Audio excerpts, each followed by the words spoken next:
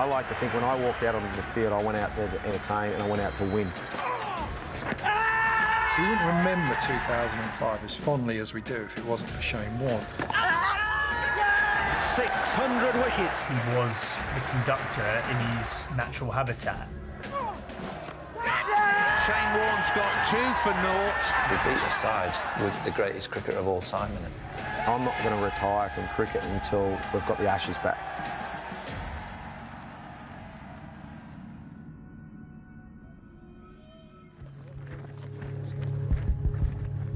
Warne and the Aussie squad are being put through their paces in the southeast Queensland outback to prepare for the Ashes. England outplayed us last time and they deserved the win, and it's gone. For the first time I've noticed for a while is that hunger and that passion is back.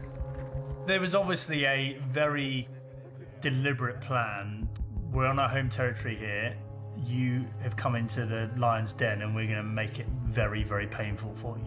We poked the bear in 05 and the bear was going to come roaring back in 6-7. He told me after the series that Cricket Australia had given him a right going over for being too friendly to me. Crowd is building up here at the Gabba today. It's all ready to go here in Brisbane. The Aussie boys, they were ready. And they were, for the first time, they were going to be desperate from ball one. We've had a bit of a hiccup, but I like to think that in our own backyard we're pretty tough to beat. Now it's just a matter of execution.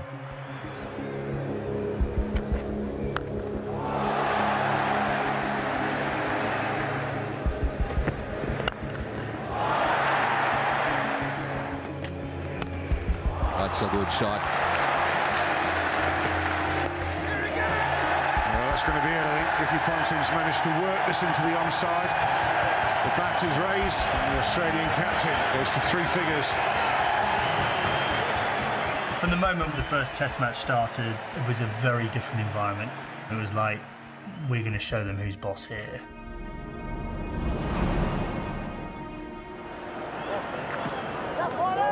Every time Shane Warne came on to bowl, the bars would empty, the crowd would fill up, the atmosphere would go up tenfold. Plenty of spectators just delaying their lunch. It is Shane Warne bowling after all. You knew you were watching the king of spin bowling. In my view, the king of any kind of bowling. Work is magic.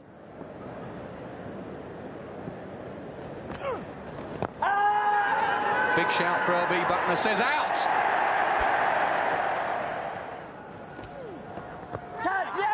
Big shout, inside edge, onto the pad, Shane Warne. The conversations away from the game had almost dried up. There was a line drawn in the sand. This is battle. You're in my turf. We're going to beat you.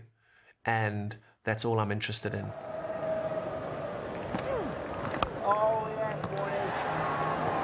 Aggression from Warne. They're supposed to like each other, these two. It was actually uncomfortable because we were buddies. He was dying for a comment to come back. The bowler bowling to a batsman, the competition's there, that's a given, but sometimes it wasn't enough for him. He wanted the verbal as well to inspire him more, to make him get more out of himself.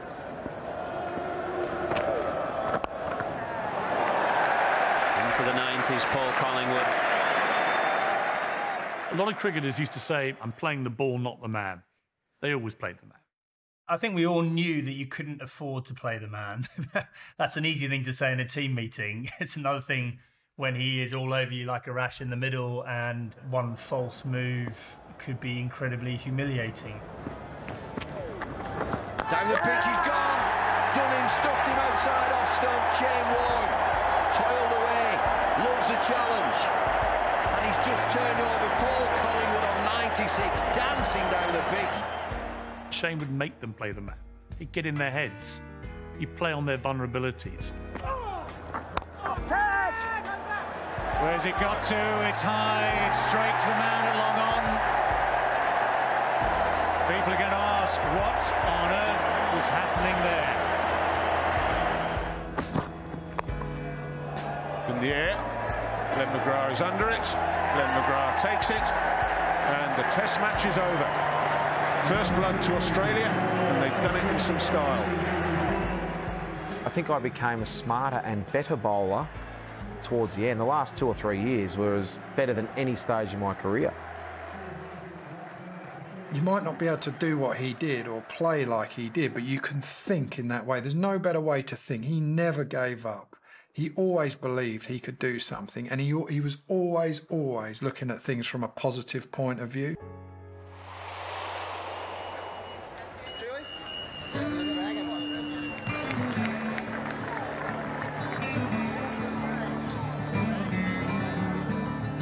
Amazing Adelaide. I thought it was one of the most boring tests until the last morning. Shane Warne's the man who could give England a bit of a nightmare this morning. He is a great bowler, so anything can happen in a session with him bowling, but I'd like to think that the game is pretty safe, and there's only one result that can happen here, and that's a draw. His whole attitude, even from the night before, was the complete opposite to me. He believed we were going to bowl England out. He believed we were going to chase the runs. He believed that England were going to try and defend and block, and that was going to be their greatest mistake. If there is one dangerous mindset to get into against Shane Warne, it's just looking to survive. Well, it really is all about this first hour or so. It's all about Warne.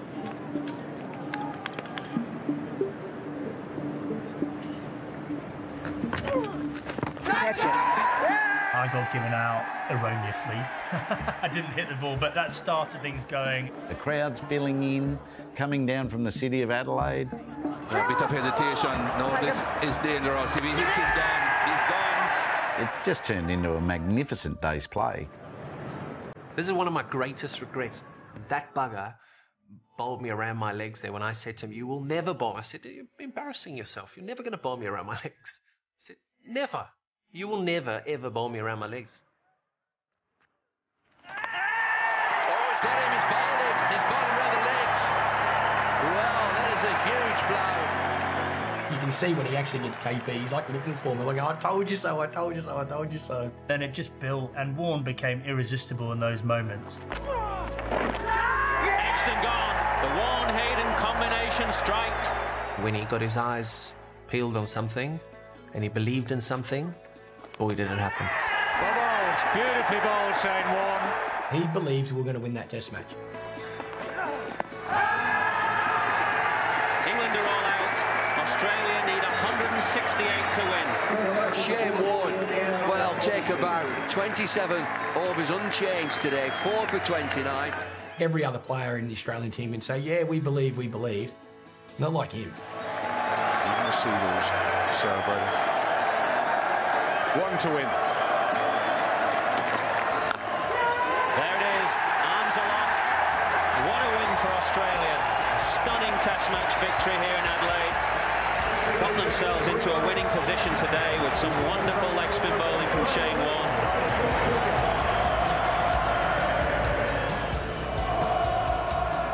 He was a fan favourite. The great value of Shane was his genius as a bowler, but his willingness to get down and dirty with the rest of us. He's probably the ultimate Australian as well. He was a boy from Blackrock in Melbourne, played a bit of AFL, dumpy sort of guy with long strawberry blonde hair. He had the mullet, he was overweight, so old school 80s Australian. And all of a sudden, he becomes this superstar. A different world to us. We even walked into his house at times and go, "We played the same game, right?" He was the personification of the Aussie larrikin. He liked to drink and a fag and a laugh. If there was an autobahn and there was a fast car, Shawnee was in that fast car driving the fastest in the fast lane. As much as you can get sporting or cultural royalty in Australia, that was Shane Warne.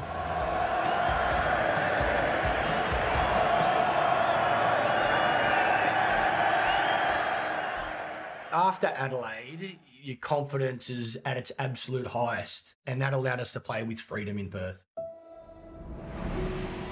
I thought if we win here in Perth, we're going to be 3-0 up. The Ashes gone. I'm going to retire. We got blown away. So back cuts, the bat's up.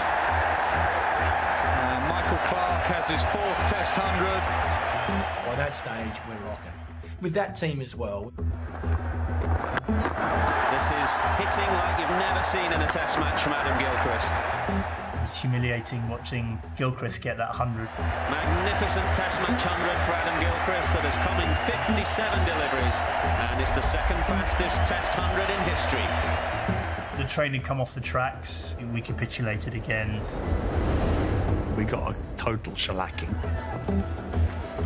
Fitting that Shane Warne got the final wicket to win the Ashes back. There it is. Australia have regained the Ashes. And what a surprise. Shane Warne is the man who's done it. When I thought back to how Shane felt having lost the Ashes in 05, that within a year he had that moment. 17 seasons of international cricket. It all happened so fast. He walked into his news conference to applause. Once the urn was back, then it was going to be time to announce a retirement. His last Test wicket won the Ashes back. His next one will be number 700, surely out here in front of 100,000 fans. He was just so proud of Melbourne. He was a pure Victorian. What were you thinking driving in here on day one? I was worried about my tickets, actually. I got my father, my mother, my brother and his friends, a couple of my best mates. I got a couple of Hampshire mates. I was there, actually, on the day. Another mate of mine from Hampshire, Chris Benham, he was there with us as well. It was amazing to be part of it, for him to, want us to be there as well. It was an awesome experience. That Melbourne day, that was just about as good as it got. He was an actor. The MCG was his favourite place to act, and they were his favourite crowd. There ain't no fairy tales, mate, but this is probably as good as it's going to get. It was always going to happen, wasn't it? Warne was going to get his last big milestone at the MCG. It's 2 for 82. He did that very well, Warne. If he deliberately held back that 700th Test wicket, gee, he's a genius. A script written, deserved, is something that only the greats of the greats can write. Well, listen to this. Crikey, it was noisy. They've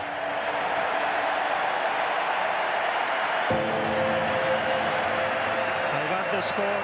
They've had the champion. Only him in Melbourne as well. 98,000, his home ground. Entertaining so many people, they just willed him on to get that wicket. Shane Warne has got the ball at last. The truth is, I got out to Shane Warne a lot.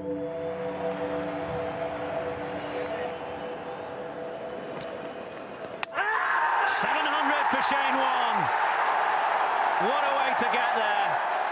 There was this extraordinary guttural roar from the MCG. The noise was just unbelievable. I've never seen Warne move so fast. I mean, it was a small loop, but for him, it was a monster loop. But I was just so proud of him too, because he was my buddy.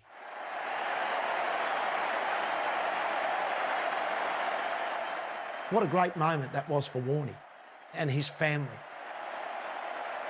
If anybody deserved that moment, it was him.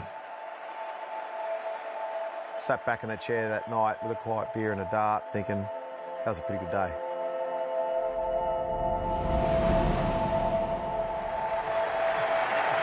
But here he is, the man of the moment, the man of the MCG. The G is his. Take this in.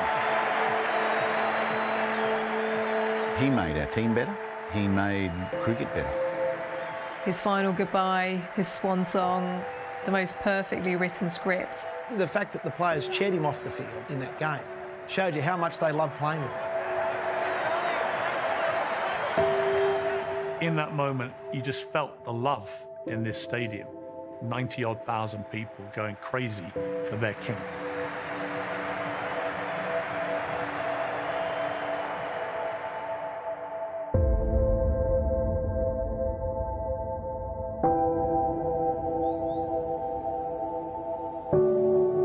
Australians are waking up to the news this morning that Shane Warne has passed away.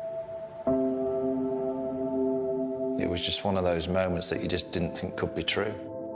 I thought it was a hoax. I read more messages and I could see it wasn't a hoax, and I was just in disbelief. It was the first time in my life I think I'd ever really lost anyone like that. And yeah, it was like, it took quite a while to sink in. I can't text him. I can't ring him, and I'm not going to see him. It just goes to show how precious life is and how quickly it can change. I think back to the memorial and I think Shane would have loved it. My eyes were just cloudy and full of tears watching the kids. You always wanted to be around us, and that is something that I took for granted. Thinking that you were always going to be around. When you've got kids yourself, you just can't imagine what they must go through, and then the way they spoke about him. The kindness he forever showed. The humour he had without even trying to be funny. And most of all, he was so thoughtful and one of the happiest people I ever knew. He was a very interesting and interested person that gave a lot. The world has lost a real character who was full-on engaged with society.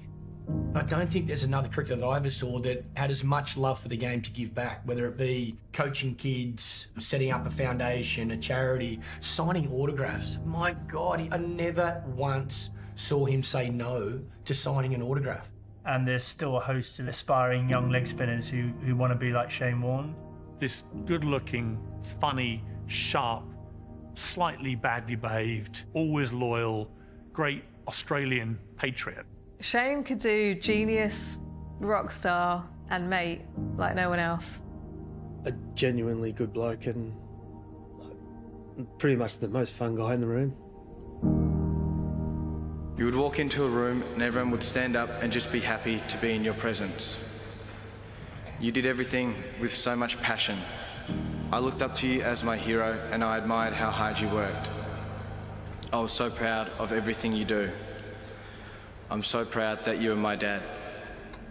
His legacy will live on through his children and how good a dad he was and what a normal, down-to-earth guy that tried to play footy for St Kilda all those years ago, ended up playing cricket, but has a beautiful family. Whatever they try and achieve in their life, they'll always have a little bit of the king, obviously, inside them, just saying, go on, you can. We're going to do what you always told us, try our best, and we will try our best to live in a world without you. He will go down as one of the all-time greatest to ever play the game. But more than that, he was someone who cherished friendship, and cherished being a dad, and cherished being a son. I think that everyone who knew Shane feels a tremendous sense of loss. In Shane's typical humble manner, the Aussie boy from Blackrock said of himself, I smoked, I drank, and I played a little cricket. Mate, your mother and I cannot imagine a life without you. You've been taken too soon and our hearts are broken. Thank you for all you did for us and for being such a loving and caring son. Rest in peace, mate. Love you, Mum and Dad.